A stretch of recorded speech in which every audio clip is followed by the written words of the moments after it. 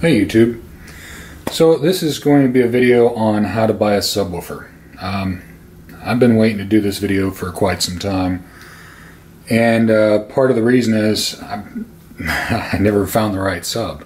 I went through a lot of subwoofers, returned a lot, and kind of a frustrating process. You know, you think you go by the numbers, you go by the published frequency response, you go by reviews on certain sites and think, okay, I've got a good one here. And then you get it home, you plug it in, and you're unimpressed. And unfortunately, that's happened to me a lot. And trying to buy based on published frequency response and stuff like that, and by companies advertising and whatnot, it doesn't get you very far. And so it's taken me a while to really find something that I liked, and you know, it's frustrating. You know, when you get into serious home theater, and I say serious meaning wanting to spend more than a couple $100s on speakers, a whole different world opens up. Everyone knows certain brands, and everyone knows the brand I'm talking about, the brand that everybody knows, the brand that everyone thinks is the best. And hey, if you really like their stuff, I've owned those speakers before, and the reason I won't mention is I'm not down to bash any particular brand or anything like that. That's not what I do. I only do reviews on positive things. But I have been through that particular ringer, and I was just very underwhelmed, particularly by the bass. And the bass is what really led me to improve my system. And consequently, if you're looking for particular speakers, you can find some pretty good deals on Craigslist sometimes. But anyway, I'm going to get back to the subwoofer. Subs they publish frequencies. You know, if you get a sub that goes down to 20 hertz, you're doing awesome, right? That's the number. Sometimes they get down to 18, 17, stuff like that. But published frequency and what actual frequency output is vary quite a bit. I had some speakers that I tried out that were known for being the best in the store, and they were good down to about 35 hertz, maybe 30, and then after that it just really flattened out. I mean, just dropped off like a rock. So I was kind of frustrated by that. And then what I found, I'll show you my little secret on YouTube. There are these videos that have your frequency output on the screen, so you can kind of see what your sub is actually doing. And if you got a smart TV or a Roku or something, or a PlayStation, whatever you can get YouTube on, you can go. I'm going to publish my subwoofer demo playlist so that people can see it and use it.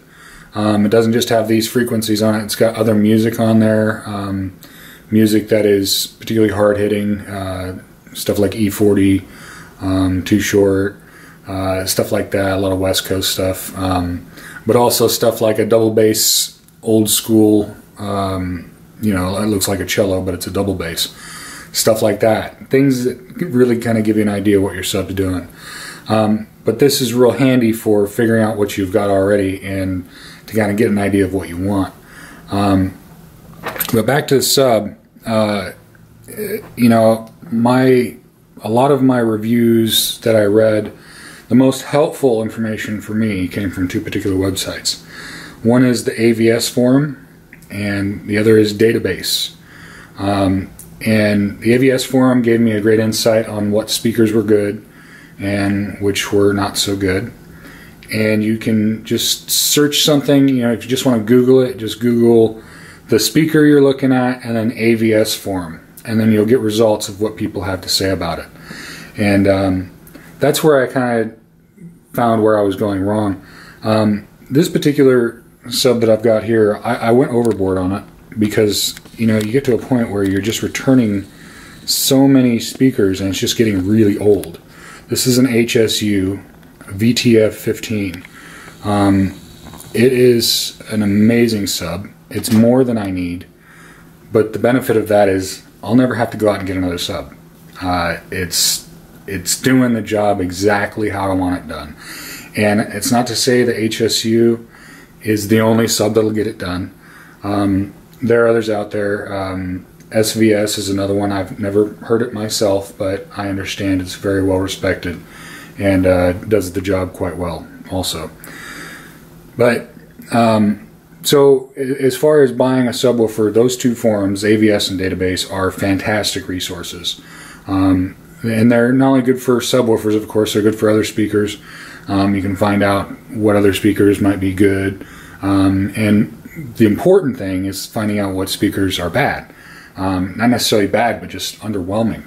A lot of these box stores, these big electronic stores that have everything, I went into one of those, and honestly, they didn't have anything that I heard that sounded as good as this. A lot of the really good stuff is internet direct only. And part of that is because what's called the wife acceptance factor. And that may sound kind of funny, but I'll show you what that means. This is a typical folding chair. Everyone's kind of familiar with the size and whatnot. You can see that this is a pretty large subwoofer. It's big. It's not some little thing. It's pretty monstrous. And the reason is because you've got physics that you have to deal with. And if you want low hitting subs that don't distort, you need to have a big box.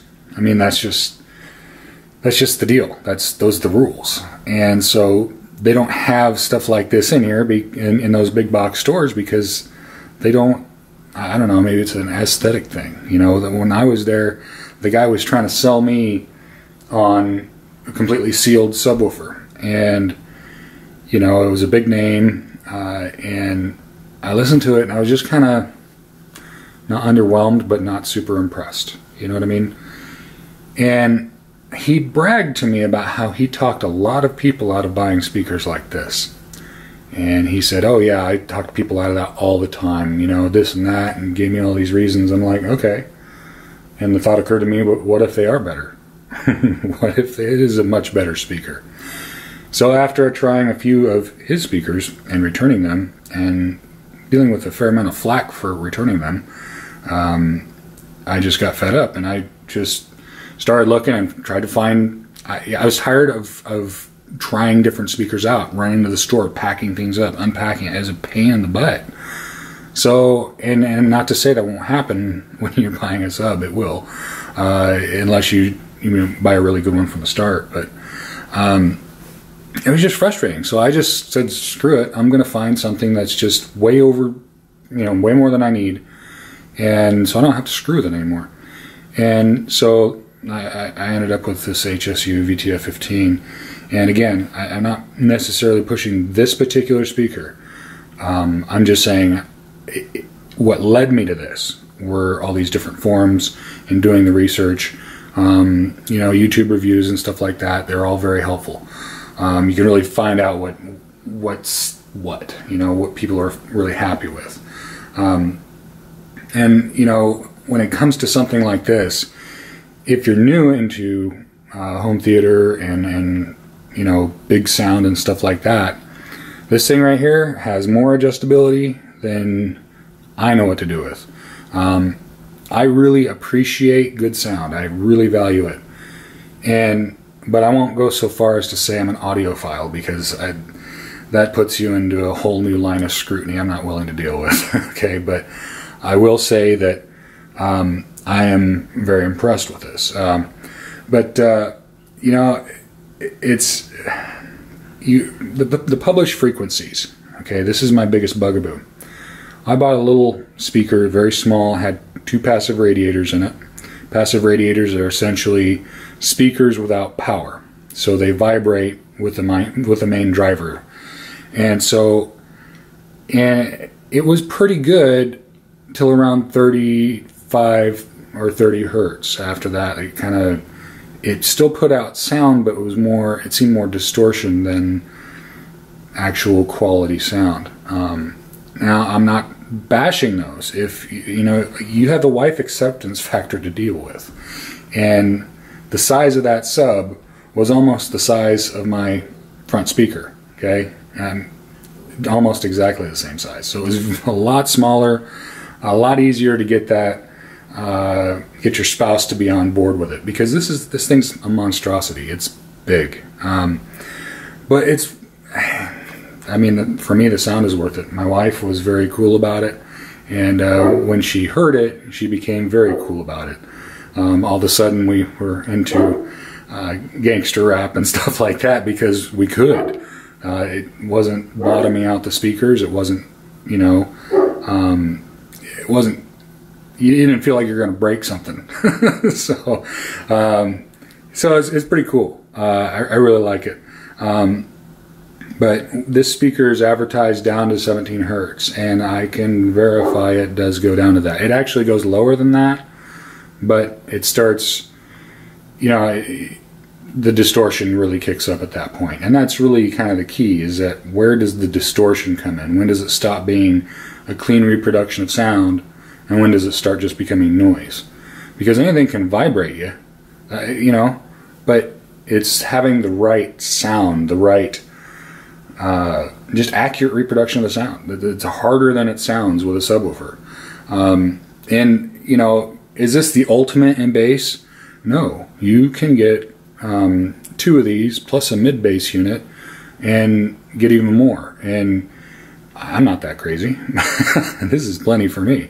You know, a sub like this, or other HSU subs, or say SVS or whatever out there is good quality and is kind of backed by the people on AVS forum, they'll usually do pretty good. But the sound quality is outstanding. And the whole frequency response thing, if it says it's rated down to 28, it's probably really good for like 35. And then, you know, it's kind of like, I don't know, having a truck with a lot of horsepower when you're towing. You don't need all that horsepower when you're just driving the truck around. But when it comes to towing, when it comes to putting that big load behind the truck, it makes a difference. So you don't want something that's, you know, winding out the whole time you're towing the truck. You want something that does the job and has a little to spare. And that's what happens when you listen to something that is a little more thunderous, or a little bit more bass intensive, goes down to those lower frequencies. You know, your most of your subs out there will run out of air first. And, you know, as far as budgets and things like that go, you know, like I said, if you're spending just a couple $100 on a set of speakers, then this probably isn't the video for you. And at the same time, if you're spending tens of thousands of dollars on your audio setup, this may not be the, you know, video for you either. You may be looking for even bigger stuff. I can't imagine it, but I know the possibilities out there. I know that there's some really expensive stuff out there. I actually got this because it was the greatest amount of output and quality for the money. So, but anyway, I put this video up because it's really frustrating to get the wrong sub and get it home, be all excited about it, plug it in, and just be like, oh, okay. This is not what I was hoping for. I was hoping for something that was just had punch and had, you know, you want something good when you spend a decent amount of money on stuff. I mean, if you're spending money on a cheap system, that's cool, but there's a lot of systems out there that are advertised for being the best, and, you know, everybody knows this name, and this name is known for being fantastic, and the name isn't everything. And you know, particularly in subs, particularly in subwoofers, you know, I've told people, hey, yeah, I had that brand, I didn't like it. Oh, what, really? What was the problem? Oh, the subwoofer. Really? Wow, I thought they were the best. No. So, you know, a lot of people, if they're going out to spend like $1,000 to $2,000 on a set of really nice speakers, they can get roped into buying something that doesn't sound outstanding. It sounds decent, you know what I mean? It sounds better than, you know, a lot of speakers out there, but if you're looking for real good quality, you got to look a little deeper. I was frustrated to have, spent that kind of money on something that was known, that was supposed to be good, that had, all the clout behind it. And when I found that, oh, this isn't the best, it hurt my pride a little bit. It's like, man, seriously? Good thing is, though, that system held its resale value. Which is another point I want to go into, and if you've watched this far, right on, appreciate it. I'll give you a little nugget of information, a little hint here. If the system that you buy cannot be used in conjunction with another part or system, that's a red flag. So, what I mean by that, if they say, well, you can use this, but you have to use that with it, otherwise this won't work, red flag. If they say, well, this has to be used in conjunction with that, if you separate them and you try to add something out, the system won't work properly, red flag. When you're buying components, you should be able to mix and match without issue. You should be able to put any brand subwoofer with any brand satellite, and it should be no problem. Now, granted, you may be underwhelmed or overwhelmed by certain things. You may, if you get a real good subwoofer and you get some satellites, some speakers that don't sound that good, you'll notice. But if it comes in an entire system, if it's easy to put together, those are some things to watch for. Again, I'm not going to bash any companies by name, but I'm sure a lot of you have probably caught on to what brand I'm talking about. But anything that excludes any sort of mix and matching, I think is kind of a red flag. But anyway, that's my video on this. Hope you like it, and you can check out the Subwoofer demo playlist on my YouTube page. There's a lot of cool things on there, and I will give you a kind of disclaimer or a warning. If you play some of these videos, there's a good possibility you could blow out your speakers, okay, or your sub. So if you're running on something that you're unsure about, you may want to pass on the subwoofer demo. It's very possible that one of these tracks could blow out the sub. Heck, it's possible one of these tracks could blow out my sub. I mean, it's entirely possible. But just be forewarned. I've played some stuff on my playlist on someone else's system, and I flew out of the chair to turn it off because his sub was fluttering. It was really bad. It sounded like it was about to pop.